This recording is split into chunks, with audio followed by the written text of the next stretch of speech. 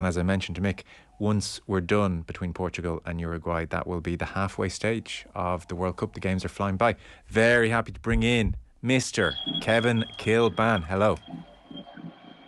Hi Joseph, how's it going? It sounds like you're somewhere odd.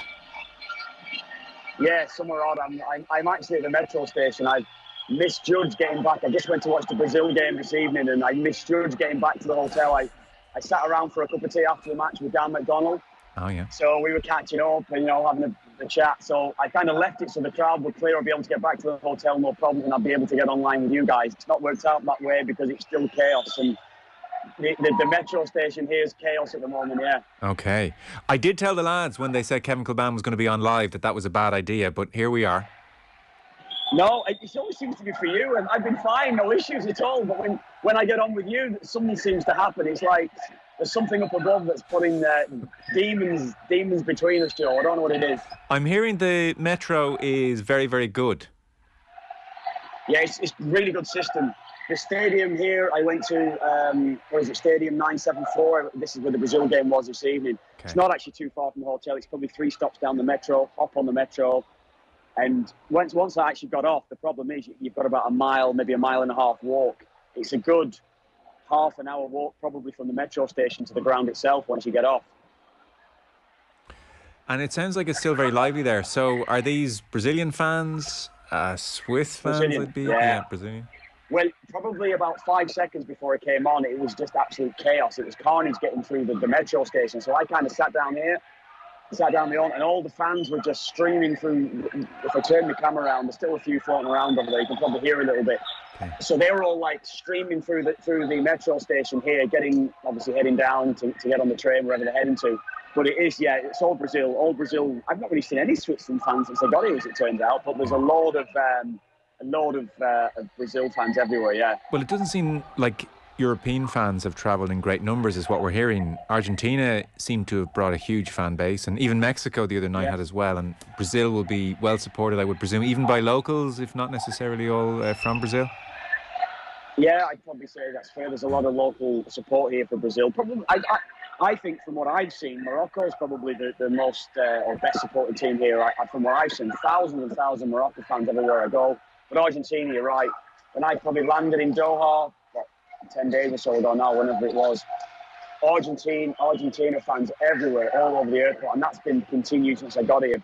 Outside Morocco, I probably think that Argentina is the best supported team here. Yeah. Okay, so it's good to hear a bit of atmosphere, because one of the other things I'd read, and I don't know what your sense is, and I do appreciate it can be hard when you're working for media at games. You're often there early or leaving late. Is that I've been hearing the atmosphere isn't amazing, that it's been a slightly quiet World Cup by comparison with others. What's your sense of the general atmosphere around Doha, around the games, day to day? Day to day, where our studio is, in the souk where we are, it's kind of like the central shopping mall, whatever you would say, in the centre of Doha. There's a real buzz there. There is, as I said, Moroccan, Argentine, Mexican, whatever. There's loads of different nationalities, loads of fans around there. But it's the first game I've gone to and sat there tonight. And, usually whenever I've been to a Brazil game in the past, the atmosphere is just electric, so loud. It didn't seem like that tonight somehow, even for a Brazil game. It's a bit crazy here in the metro, and it's madness around the place, maybe going into the stadium before the game and afterwards. But in the stadium itself tonight, it didn't seem like a normal Brazil match at a World Cup whenever I've been to them before. So, yeah, I'd maybe take that. I've not really got too much experience. I've only been to the 2 of the other Canadian games, actually. When I went to the Canada games, there was great atmosphere. A lot of Canada fans have come over. So I've noticed great atmosphere at those games, but maybe a little bit less, or not necessarily as loud as other games that I would have been to in the past. I think that's fair to say. It's probably better off. Dan mentioned the same thing to me tonight. He's been to a lot of games. I think Dan said he's been to 10, 11 matches since he's got here. And he was saying something similar to what you're saying there, Joe. A lot of the atmosphere at the games, it's not normally, or it's not like a normal World Cup match. I'm sorry. So you mentioned the Canadian games. You're obviously working on Canadian television. I forgive me if I'm stepping on something that's a very serious issue, but on Twitter, the Paul Peschisolido spat obviously caught people's eye. So he's not impressed that there are non-Canadians on the Canadian coverage. Is that right? Are you like the Diddy man here? And he said, "Out you go." Yeah, absolutely like Diddy man here, yeah. I was surprised I was a teammate of Paul Peschisolido when I was at West Brom. We were at West Brom together. So, yeah, of course I was a bit peed off with it when he sent the message out, because it's actually not true. 4 of our 6 guys have played or are current players for Canada. One's the second record cap holder, and we actually have Stephen Caldwell, who up until about a year, 18 months ago, was a coach on the Canadian team. So I think the panel that we have is very relevant. The only one he could single out from that is essentially me. So I felt as though it was very harsh on Pesh when he's coming for me like that, particularly when, I played alongside Pesh, and there was at times when he was called up to play for Canada, he didn't want to go back and play for them at times. So I was kind of a bit bemused by what he was actually saying to me, to be quite honest with you. Okay, I didn't realise that. To be fair, I wouldn't have even known about it unless I'd seen your replies. I presume it's all much ado about nothing, exactly. Or has it been a talking point in the Canadian media? I don't know. It might have been. I don't know. I've not really paid attention to it. I was just a bit, as I said, I was a bit peeved that he sent those. So I felt as though I had to maybe defend the panel, because it was untrue what he was saying anyway. There was no Canadian players or ex-players on the panel, which was untrue. And also the fact was that he was actually coming for me in a way to say that, first of all, he said I was British, which, as we well know, I'm not. That was probably the biggest insult he could have given me, Joe. Yeah. Oh, yeah, that was great for my mentality, So yeah, I felt as though I had to maybe respond to it. Maybe I shouldn't have. Maybe I should have just let it go. But I actually saw Ronnie Whelan there tonight at the game as well, and Ronnie actually said the same to me. He said, "Oh, I see you've been having a bit of a pop," and I said, "Really? Is it getting?" He goes, "Oh, I read all about it too online or something." I said, "Gee, I haven't even realised it's actually gone online. It's become a thing, actually." Well, this is the issue with Twitter. If you had said nothing back, nobody would know a thing about this. But I know. I'm attention seeking, Joe. I think that's probably what it is. You're entitled to have a bite back if you're defending yourself as well, I suppose. Yeah, I felt I was right anyway. Yeah, well, I didn't even realise he was a former teammate, so that would add to your ire a touch as well.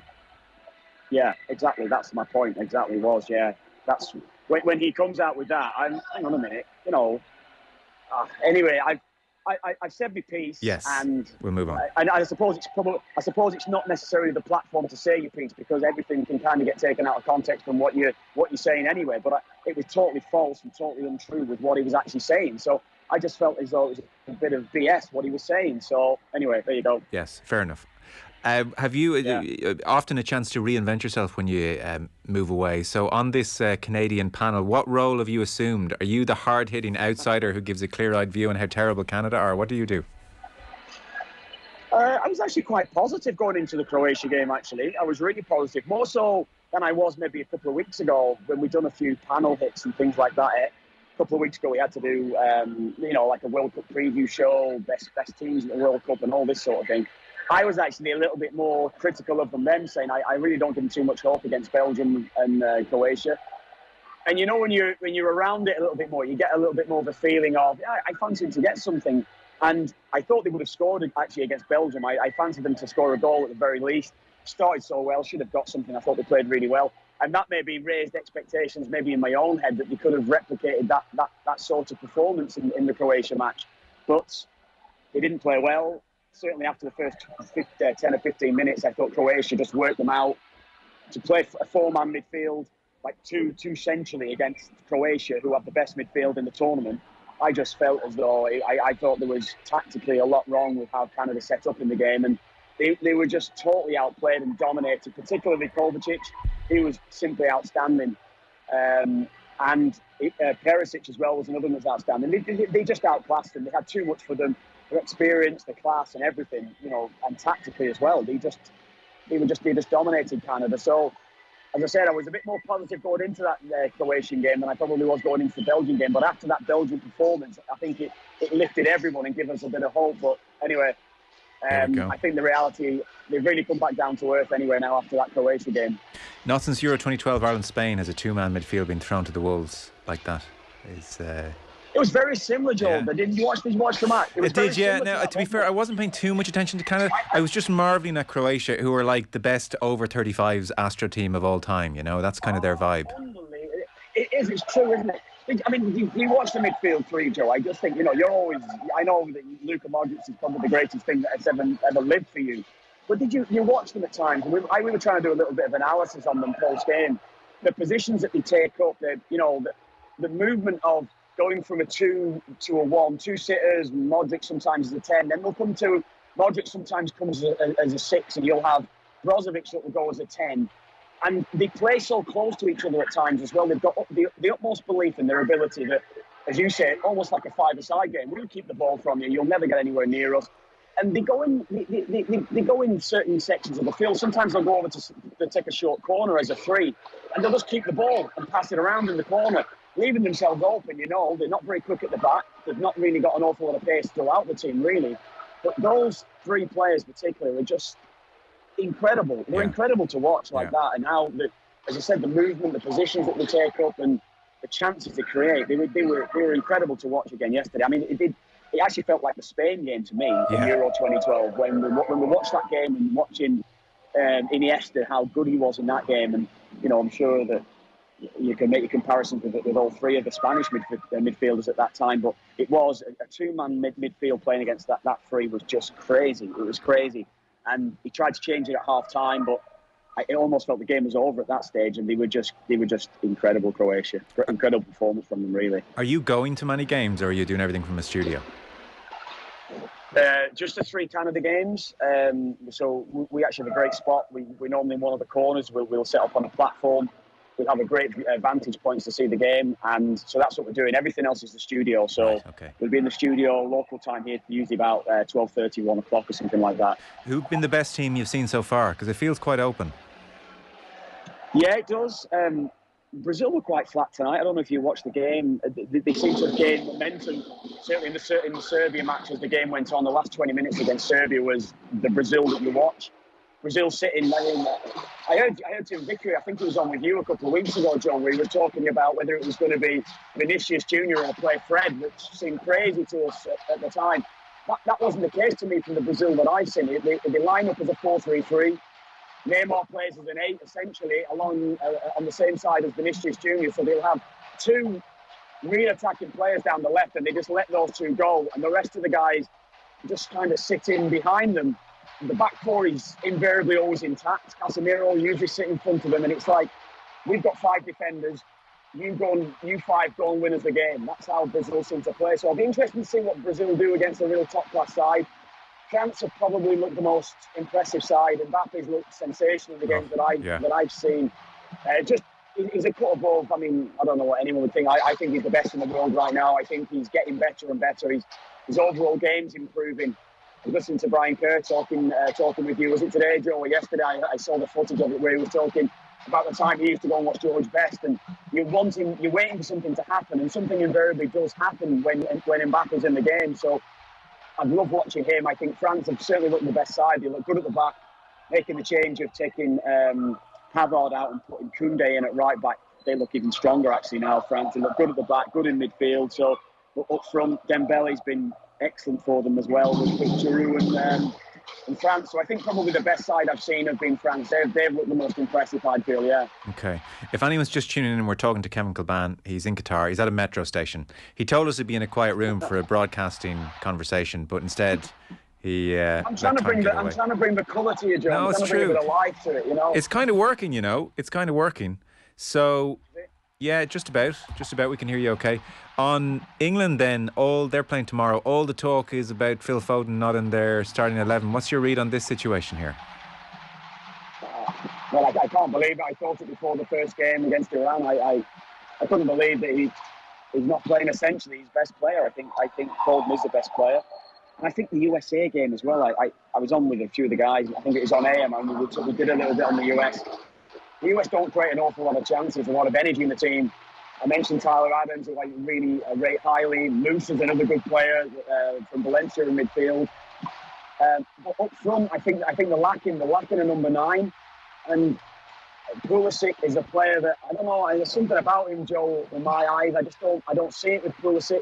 I think he does a lot. He works really hard, gets himself in good positions, but just doesn't do enough with his final ball, or his end game doesn't really match with a lot more of his game. So I think you kind of knew how the USA were going to play against them.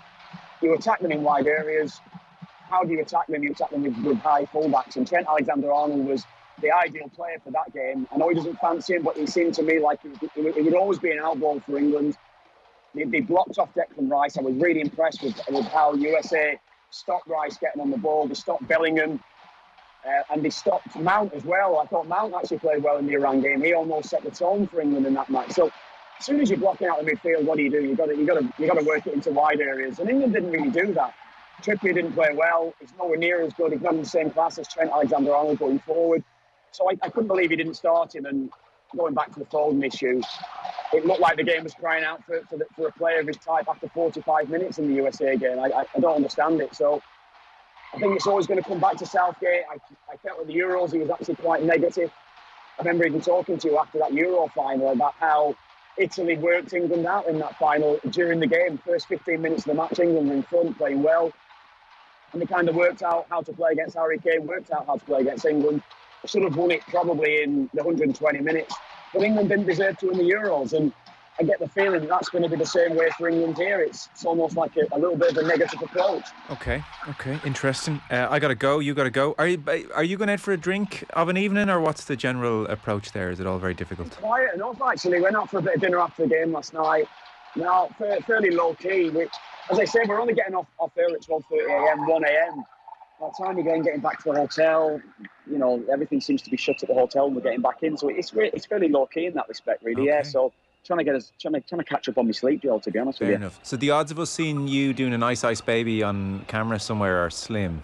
Is that what I'm hearing? Not that kind of vibe. I don't know. Well, that's a pity. I don't know. Maybe one day. I don't know. Maybe one of the days. I don't know. All right. Good to talk to you. Enjoy it. Take care. All right, Joel. Thanks a lot. Cheers. Kevin Kilbane, live from a metro. The glamour of that. Imagine, live from a metro in Qatar. Our football show coverage brought to you by Sky. All the football you love in one place across Sky Sports, BT Sport and Premier Sports. Pat and Evan's going to be with us later on in the football show, as is Tim Vickery. We have Keith Wood and Jerry Thornley on the way very shortly as well.